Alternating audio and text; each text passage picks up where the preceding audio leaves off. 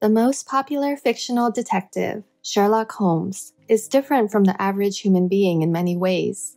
He describes himself as a sociopath, which implies his belief in having an antisocial personality disorder, and he lacks basic understanding of societal norms and values. Such a person tends to excel in areas where empathy is not needed. His memory is exceptional as he has mastered the technique of the memory palace, a way of storing information in a familiar environment in his mind, and being able to readily access it at any time. It's no wonder he's constantly called upon by the police to solve cases that others can't. Right from the first episode of the BBC series, we see Sherlock as incapable of showing emotions, which fits the original descriptions of Sherlock as a cold and precise reasoning machine. We also see a number of other unique traits. Rudeness. Sherlock is not polite when someone enters a room. He ignores everyone but will suddenly start a conversation about something causing everyone around him to be confused. In his first meeting with Watson, Sherlock barely acknowledges Watson, but is able to make a number of accurate predictions including Watson's military background and injured leg. Sherlock deduces that Watson was brought there as a potential flatmate for 221B Baker Street. Similarly, when Lestrade enters the flat, Sherlock skips the formalities and goes straight to the questions regarding the case. Additionally, Holmes doesn't usually maintain eye contact when conversing with others. He has very little regard for small talk and will demand clear responses to his straightforward questions. He replies to people's questions only when he wants. When he doesn't want to respond, he chooses to ignore them completely. Poor Molly, his morgue assistant, has had a long-time crush on Sherlock and is constantly attempting to engage in small talk with him, but he dismisses her and moves on to something else that piques his interest. Superiority complex. Sherlock firmly believes that no one is better than him and will demonstrate this arrogance through his actions towards others. He has no problem making people feel stupid, and doesn't understand why other people are not as smart as him. He doesn't follow the same rules as everyone else, and is willing to break them if he thinks it will provide him with answers. This can be seen when he takes Watson with him to the crime scene and examines the body even without having the approval of any authority figure, or when he keeps legal evidence in his own home. This supports his belief that he is superior to the police and can solve any case.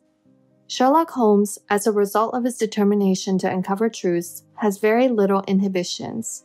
He is able to whip a dead body, run in front of cars, steal police badges, and say anything to get his way. These actions reinforce how unordinary he is. His mind is undoubtedly complex. A sense of humor. Sherlock's character is presented as having a dry sense of humor. As Sherlock is about to leave Watson after their first meeting, he gives a charming wink and a click of his tongue to leave an impression. And in every scene with Philip Anderson, the forensic scientist that absolutely loathes Sherlock, Sherlock makes sure to reinforce the mutual dislike with sarcasm and teasing. Though the surrounding characters can't stand him, it's this aspect that TV viewers love and can relate to. Curiosity. Sherlock is a highly intelligent individual with an extraordinary deduction capability. He is able to solve criminal cases by relying on it. Thus, this is his signature skill. At the beginning of the series, we see Holmes making a deduction on Watson in just a few seconds, uncovering knowledge about his life, a thing that would be impossible to do by the average person. Sherlock's understanding is heavily dependent on evidence and logic. He is dangerously obsessed with uncovering the truth. He seems to find murder cases thrilling and doesn't hold back his excitement. We see him acting impulsively and in a childish manner. His behavior changes drastically from the moments when he is bored because there are no cases to work on, to when he is confronted with a seemingly impossible challenge or mystery. Viewers can quickly notice how his voice is no longer dull or monotonous whenever an interesting case comes his way. It is his duty to get the right answers, and at the same time, make sure that he outsmarts everyone. Sociopathy. I'm not a psychopath. I'm a high-functioning sociopath. Do your research. Sherlock manages to differentiate himself from regular people by labeling himself as a high-functioning sociopath. Sociopaths are characterized by having a weak conscience and exhibit signs of being emotionally disconnected from other people. They are incapable of forming deep connections with others, do not mind dishonesty to achieve goals, have trouble understanding the perspectives of others, and unable to put themselves in people's shoes. Sherlock acts very childish and lacks patience towards people even if they show him kindness. The definition of sociopath seems to fit quite well with the character of Sherlock Holmes. From the very first episode, viewers witness how many of the surrounding characters view him, a freak or a psychopath. Sherlock gladly corrects that person and indicates that he prefers being called a sociopath instead. When it comes to Sherlock's personality type, it seems there are many people on the internet arguing that he is either an ISTP or an INTJ. But he's neither of these two. His personality type is INTP. This is a really complex character. He is selective about the cases he takes on and wants something as intellectually stimulating as the quality of his work. He's not even interested in taking money for them. Introverted thinking. He's the type of person who avoids uncomfortable emotions by focusing on facts and logic. Sherlock has a very good understanding of how reality works. So he thinks that if anything doesn't fit into what he considers to be logical, then it can't be true. Everything and everyone is like an experiment to him, even himself. He doesn't have many interests other than mind games and problem solving. He lives in a messy flat and can stay alone for long periods of time with no issues.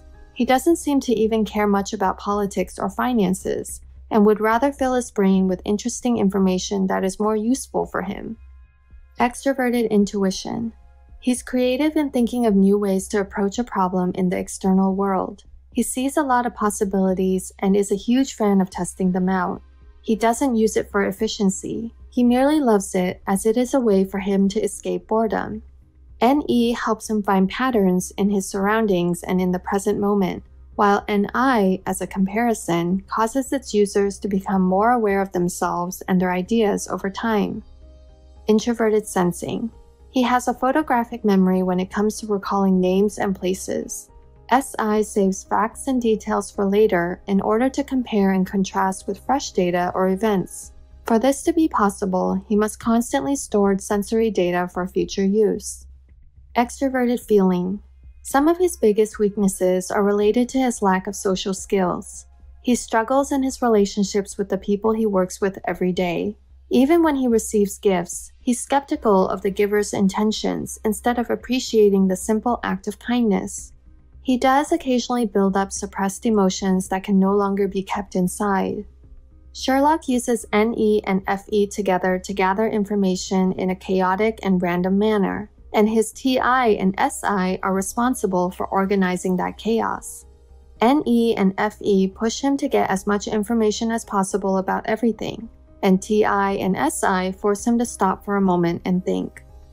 How did Sherlock discover the location of the children in one of the cases when children were poisoned with mercury? He went to his mind palace with only a small amount of soil left from the footsteps of the kidnappers. Based on the type of soil and the knowledge he had from the past, he analyzed all the possibilities in his mind and identified potential locations that contained that type of soil. Then he removed the locations one by one in his mind until he reached the main location of the children with almost no solid physical evidence. It was purely relying on his extroverted intuition, and considering the multiple possibilities, he was able to solve the case. In this BBC series, Sherlock is an INTP, while it can be argued that Sherlock in other series, movies, or books could be an ISTP. Some people consider Sherlock to be an ISTP solely because of his great observational skills. However, he clearly shows an intuitive side, especially in terms of his sense of direction for the future. Also, observational skills can be learned.